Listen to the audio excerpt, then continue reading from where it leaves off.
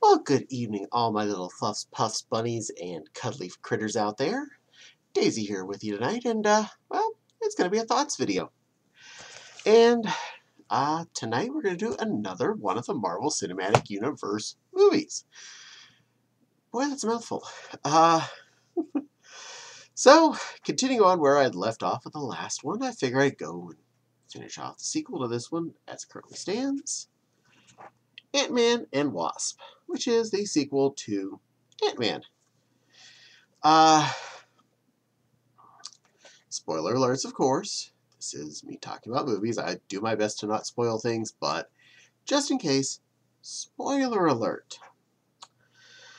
So, this movie theoretically happens shortly after Civil War. So, Scott Lang, Ant-Man, starts off under house arrest, and he's wearing an ankle bracelet, and he's like completely not allowed to leave the house, or the FBI comes and searches the whole place, which happens pretty darn quickly in the movie. So that's not spoiling, that's telling you what happens in the first like 5 minutes of the movie. Good news though, him and his former crew have started a security services firm, and they're installing security systems for people. Good on them. And due to good relations with his ex-wife and his, daughter's stepdad, they have got visitation rights. So, we have good interaction with him and his kid actually being a good dad. And to start the movie off with good dad moments was wonderful. He's spending time with his daughter, just playing adventures and stuff. And that was just beautiful. I love that. That was the best way to start this movie off. It was silly. It was fun. It showed that he actually loved his kid. And yeah, that was a good way. That's a good way to get going. No question asked. We do get a lot of good interaction with his crew, especially his Mexican friend. I can't remember the character's name, but I just love him. He is just such a hoot. I still like the being in the system. Oh, that will never, ever get old. So, theoretically, he doesn't have the Ant-Man suit at this point. He does, but he's pretending like he doesn't. He had mailed it back to himself from Germany by the Postal Service, and has kept it hidden in tiny form in his place this whole time.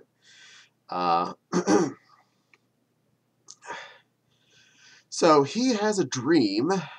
Scott has a dream where he is his girlfriend's mother. But it's not a dream, it's a memory pushover from his girlfriend's mother, the Wasp. I can't remember her character's name. And it's because when he was in the Tiny Zone at the end of the first movie, apparently they had some interaction or whatever, and cool. So he's connected to her. And she's apparently still alive. Yay! And that's kind of the plot of the movie. We're trying to rescue her from the super duper itty bitty micro scopo zone. Yeah. Plot's okay. Alright. In general, it was an okay plot. And the villains involved here were kind of iffy. We had some random criminals that were trying to do stuff, steal things, from possibly Ant-Man. They were very bad at their jobs. They were kind of just an annoyance through the movie. I didn't feel like they add anything major to the plot. And we had our primary villain, which was I think it was called the Ghost. And she was kind of out of phase due to some accident with shrinking or something.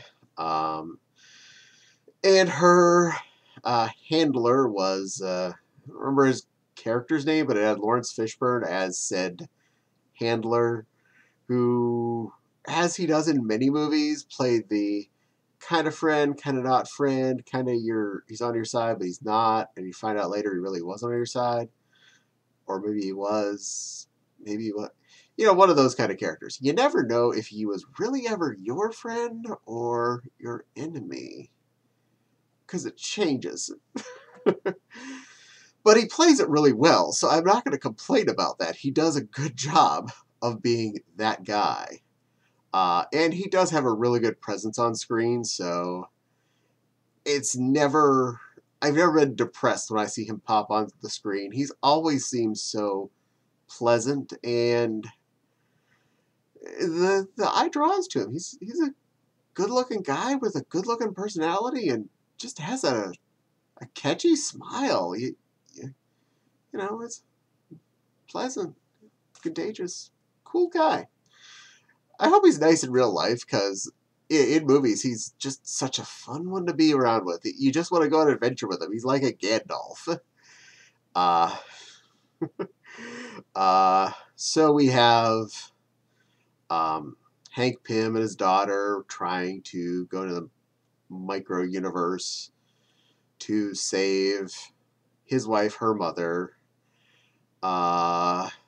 These other two trying to steal said technology so they can go in there and get his mother, or her mother, his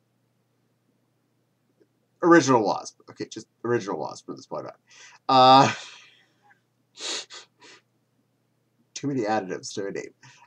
So we'll have her. They're trying to steal the lab where they're doing this, so that they can go back into the micro universe, kidnap her, break her down, so that they can heal the Ghost, who is kind of breaking down. She's been kind of like almost out of phase this whole time, and she's gonna die soon because of it. But, yeah. And they have really made use of the Pym particles in the shrinking and growing stuff. They have a Hot Wheels rally case. The thing looked like a wheel full of actual cars they had shrunk down. So all they had to do was pull out a car and boop, boop, full-size car. Also, their lab shrinks down and has a luggage extended pulley arm, so they could like walk around like wheeled luggage. It is amusing. That is silly, stupid, and just perfect. I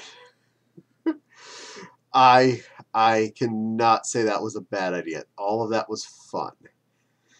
And at some point, we have Scott Lang turning, instead of tiny, to ginormous, super big. Bigger than he did in the Civil War movie, which I haven't talked about yet, but it's on the to-do list. There's a lot of movies. Give me a break. I can't have done everything yet. Oh. Anyway, so he gets really big at some point, which is cool. I'd like to say this one had a lot of fun stuff going on. It was a really good ride in general. The plot is the only thing that I think it was lacking really in. All the characters are on point. All of the interactions on point. All the action was great. Why it was happening, it just oftentimes felt like that was just kind of secondary in this game. I'm pretty okay with that. I'm definitely not downing on this movie. It's one of my favies. Not top, but it's definitely high up there in fun things to watch. We get the Wasp in action. We have the Ant-Man in action with her. He gets stuck the size of a kid for a little bit and is in a school, so that was kind of funny. Again, it seems like things happen in this movie. Whether or not they make a big impact, whether or not we have a plot that you're really following, kind of seems like it was just something added in to tie all this fun stuff together. Like, I want to make him the size of a kid. Okay, we need to find an excuse why we have to have him in a school, so that makes sense and is extra funny. Cool. Well, we'll write that in somehow. I want the lab to be able to be moved like a suitcase. I don't know why we're going to do that, but we're going to do that. And it happened. And so we had a suitcase-sized lab. And that was kind of cool. Yeah.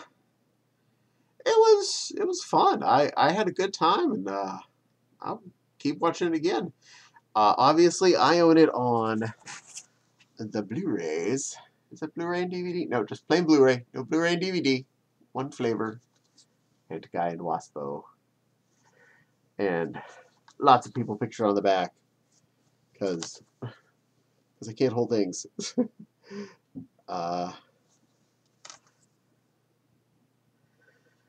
Overall, yeah, they do rescue the original Wasp, which is fun. That's good. Glad we had a conclusion. And this one kind of tie-in end points to Infinity War, because in the closing credits bit, Scott is for some reason going back into the micro-universe. Everyone else is standing out as kind of his controller.